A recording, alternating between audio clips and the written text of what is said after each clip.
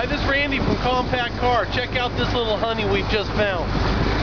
1951 Ford F-100 pickup with a nasty 460 cubic inch big block Ford motor. Power steering, power brakes, front clip, front disc brakes. Look at the nice installation of this. Wind intake manifold, Holley dual feed carburetor.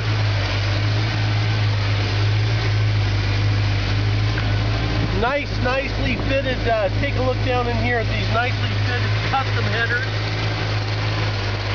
Super nice install. Big 4-core radiator, electric fans,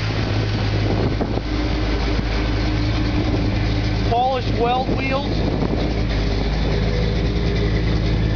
Look at the finish of this truck. Dash, inside of the cab, all the doors, underneath the doors, super nice and solid.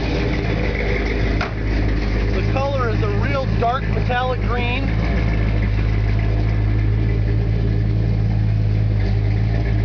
All the striping right here is kind of a seafoam green, a little lighter obviously than the dark metallic green. Very tastefully done.